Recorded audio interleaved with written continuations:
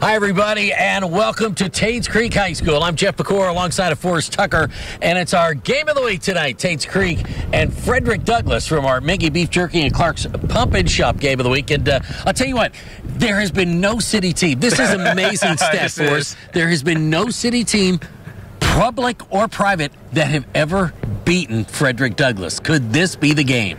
I don't know about that. I'll just say that right off the bat. I'm sorry, it's your alma mater. But, Darnell Burnside, the quarterback, who used to play receiver here at Tates Creek, he's a pretty good one. So I'm sure that there's going to be a little bit run for their money tonight here. Frederick Douglass coming into a very storied stadium here. Well, let's talk about Frederick Douglass first.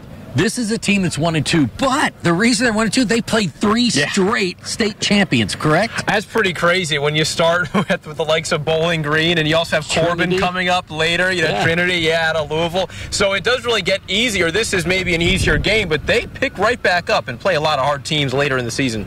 What do we like about Frederick Douglass? And the first thing that I noticed when I did our ABC 36 Blitz was they don't have the great size. They don't have those monsters up front that they used to. They've got great speed, but they don't have the bigs, right? Well, the rushing attack has been really, really good so far this season. Everyone's looking to perform. It's a by-committee effort, and I think it's a really good sign, but also a little bit of a concern because Jackson Strawman, the junior quarterback, hasn't really hit his stride yet. He's had a lot of sub-100-yard passing games. This kind of eats me up right here. The wind is a bit of a pain right now on Center Parkway, but that's my assessment in short. Yeah, Strawman last year was forced as a 10th grader to start the season once their starting quarterback had hurt his elbow, and so Stratman was thrown into the mix and did okay. I mean, he did okay for a 10th grader. He's got that seasoner. It's helped, but as you said, he's just not physically as mature as I think you'd like to see at Frederick Douglass.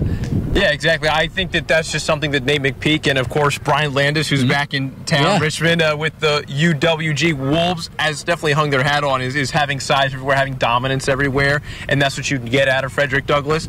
So, tonight probably is a really cool quarterback battle. Darnell Burnside, like I mentioned a second ago, has transitioned after Andrew Witherington, that 3-year starter, graduated, and he's impressed. He's thrown almost 400 yards of passes, and we're through 3 games of the season. Yeah, what I really like about what Coach Hawks has done here at Tates Creek is he's made them relevant again. Because for a lot of years, and there are a couple city teams that are like that, but Coach Hawks came in, and he was a longtime track coach here at Tates Creek. He became the head coach at football, and he brought this style of play, and what he did is he got these kids to buy into what he was trying to sell. And once you can do that and get the kids playing for each other and for the name on the front, not the name on the back of their jersey, then you're going to do okay. They're 2-1 this year. That's a huge step forward for Tates Creek. They won the district last year. Can they win it again? I think it's all on Burnside, don't you?